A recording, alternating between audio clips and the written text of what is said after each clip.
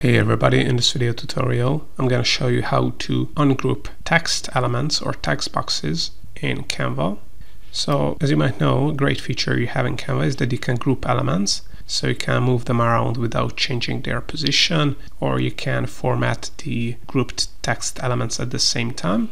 But you might want to only change the color of the money text here. You don't want to change the color of the cash text. In this case, you have to ungroup the elements, and as you can see, if you select both of them, you're gonna see ungroup here, and now these text elements are ungrouped.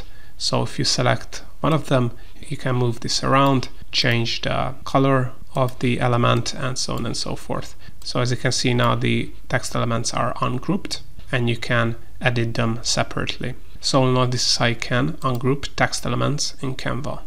Hope you found this tutorial useful. If you want to get access to our Make Money with Canva checklist for free, where we reveal a ton of ways how you can make money with Canva and get other free Canva online marketing and AI resources, make sure to check out the links in the description below, where you can also sign up for Canva Pro for 14 days for free. Also, if you want to learn more about how to use Canva, make sure to check out our YouTube channel and playlist, because we have over 1,000 free tutorials.